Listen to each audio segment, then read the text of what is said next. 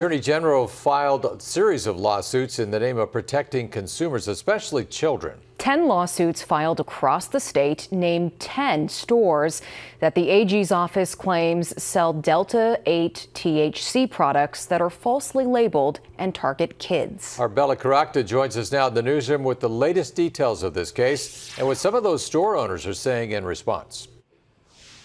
Erin, John, for the past few months, Attorney General Mike Hilgers has been investigating shops around the state that sell products that contain THC. He claims that of the 100 products purchased from the 10 shops in Nebraska, only 15% had accurate information on their labels.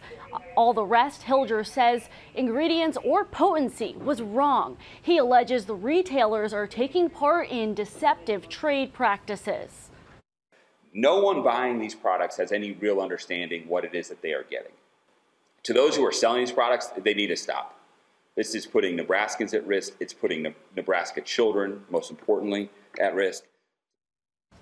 I have been in touch with each of the businesses named in the lawsuits. So far, 4 have responded. They say it's the first they've heard of these lawsuits, but they would be willing to cooperate with the state and remove certain products if necessary.